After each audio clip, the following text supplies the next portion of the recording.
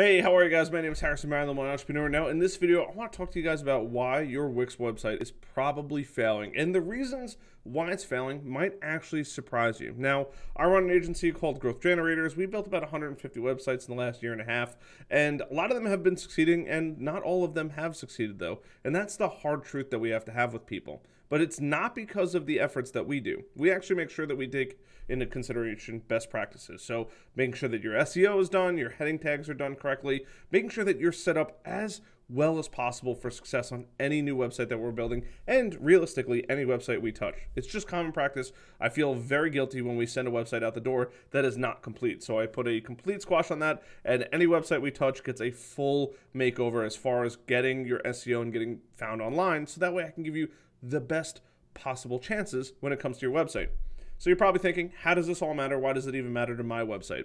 Well, I want to share with you guys some of the things that I've learned as to why people's websites are failing, and then why the most successful ones, the $10,000, $20,000, $50,000 per month ones, are succeeding by a lot, by like a huge margin, right? Because it's either failure.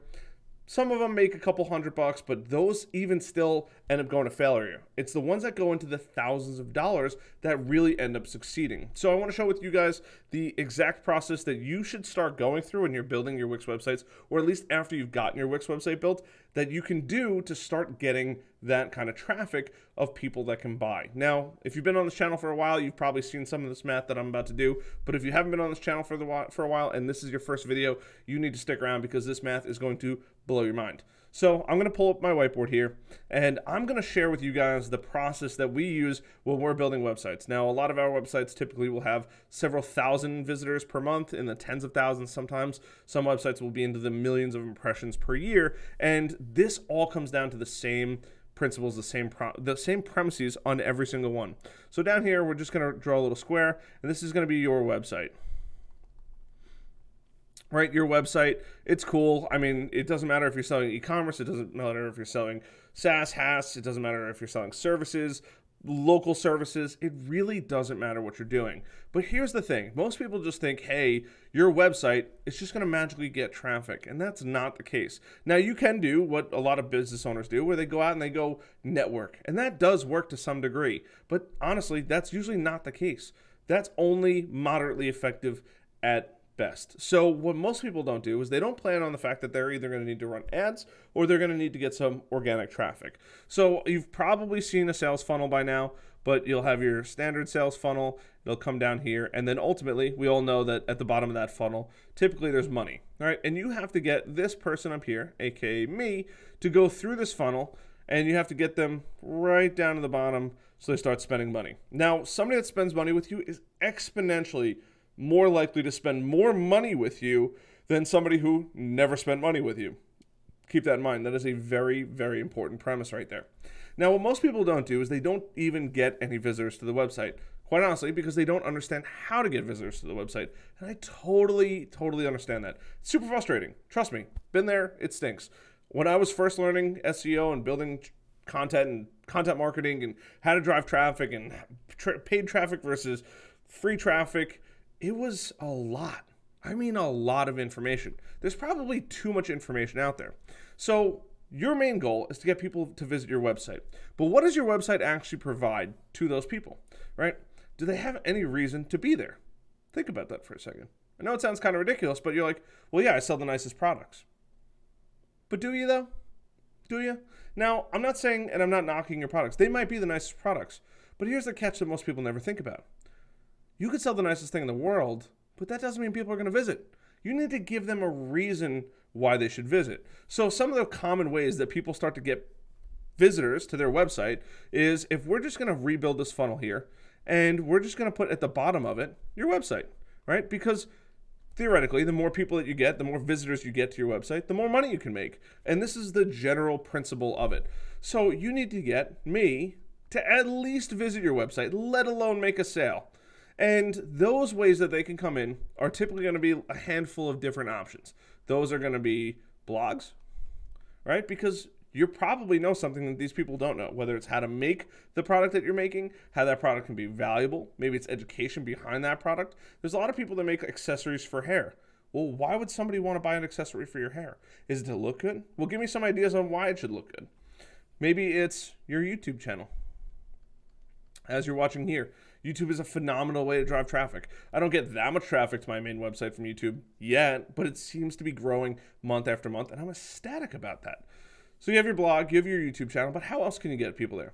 Now, I like social media, but the problem with social media is you have to do that every single day. And quite honestly, when you go into business, who wants to work every single day? It's a lot of work, right? I'd rather work a lot in the beginning and then kind of coast off and maintain for a long period of time. And that's kind of what I'm doing with this YouTube channel, building up a ton of content in the beginning, and then I plan after a little while and starts to really get its legs to calm down. I don't need to do a video every day, although I do happen to enjoy it. So you have blogs, YouTube, social media. There's also podcasting up here. That was supposed to be a box, and I started to write a P. Podcasting.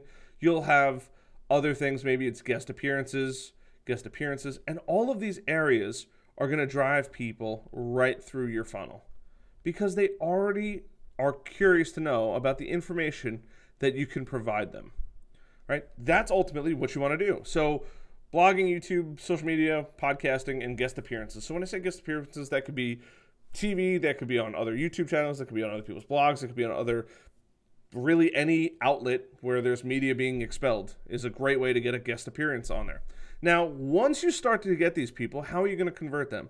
What reason do they have to actually stay there or shop or buy anything? What most people I've realized don't have on their website, and I can't force people to do this, is when you load your website, there should be a little box that pops up. This is called a light box. I'm sure you've probably seen it in there. And this light box can then say, hey, here's 20% off your first order, or 30% off, or if you really want to get crazy, 50% off your first order if you give me your email address. Now, why is that email address important? Well, once you get an email address, that you own that email address, right? That person has voluntarily given you their contact information, in this case, their email address. You can then begin to email market to these people. And as time goes on, you're going to start to build a list. So you might be thinking, well, now those numbers that I was about to speak about earlier make sense, right? The more people you can get to your website, let's just say you can get 1,000 people to your website every single month, 12,000 people per year. Out of those 1,000 people, right, this is not including sales, although sales will come from this, you want to get approximately 10% of those as email addresses, right? Because 1,000 people, that's 100 email addresses. Keep in mind, this is happening month after month. Now, when you get 100 email addresses every single month, you can then begin to offer or make offers and make sales. So out of that 100 people, you're going to look or strive for between a 1 to 2% conversion rate or sales rate out of that 100. Now you might be thinking, well, Harrison, that seems kind of ridiculous. I got to get 1,000 people to my website to make 2 sales. Yes, but here's the thing. If you do any of these, blogging, YouTube, social media, podcasting, none of them cost you money.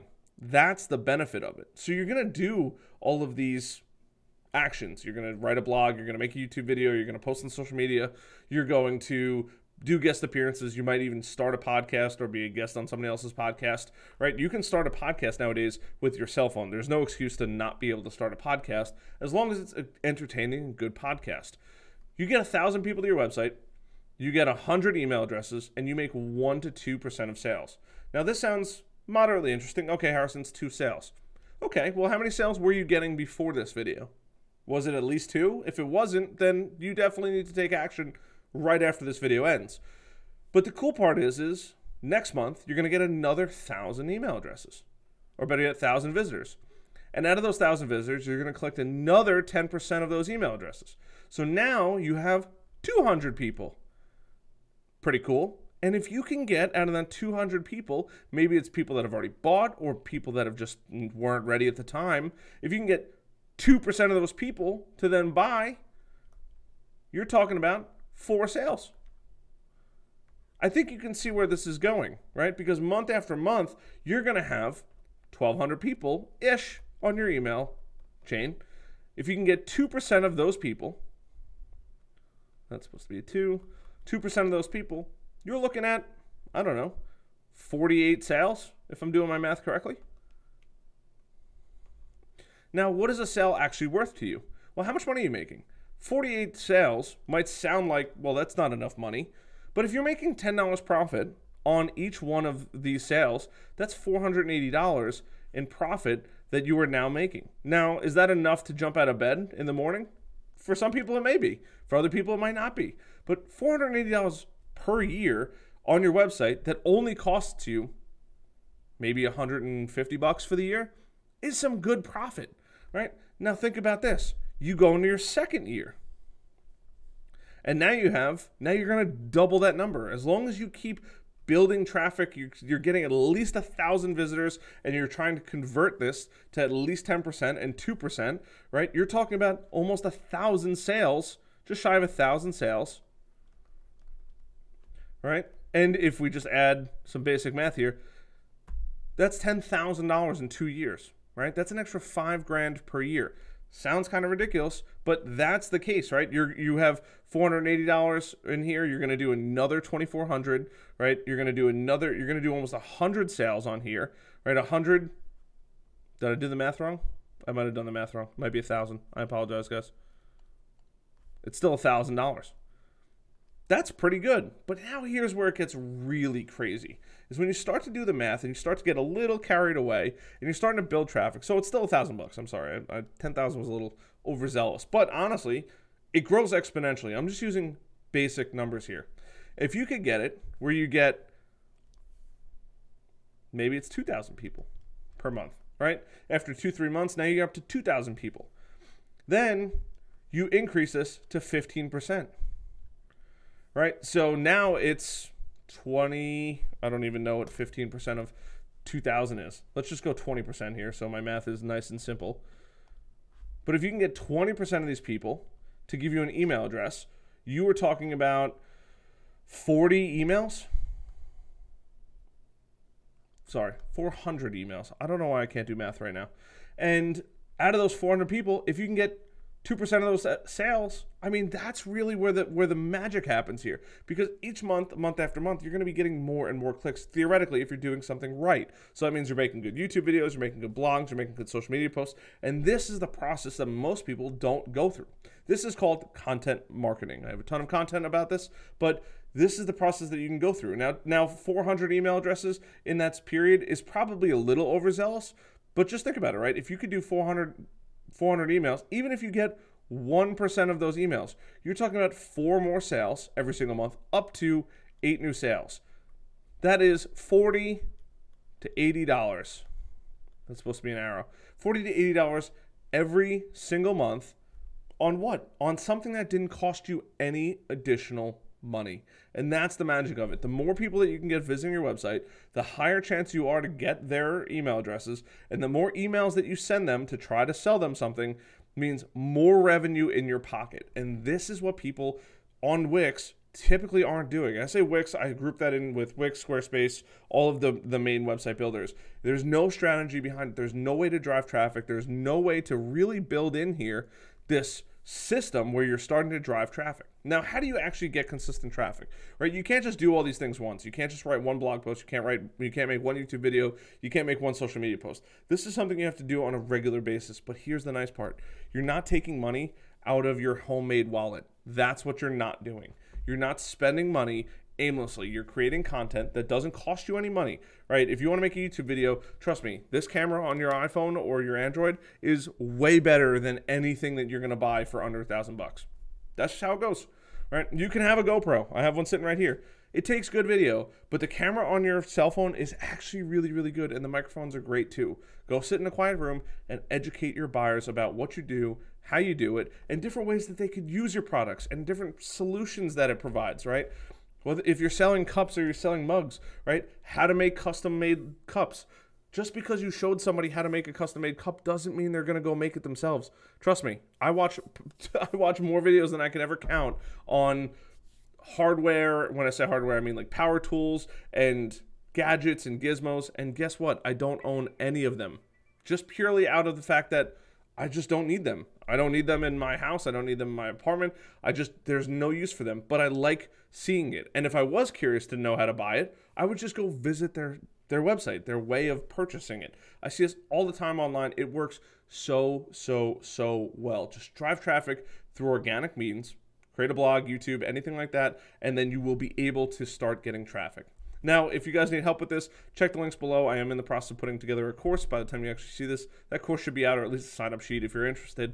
And this will dramatically help you grow online, get the results you're looking for, and at least start to get to that 1,000 visitor per month area where then you can actually test, hey, what offers are working, what offers aren't working, and dial in. Maybe that 10 goes to 15%, maybe that 1 or 2% goes to 5%, right? These are super basic and super generic numbers.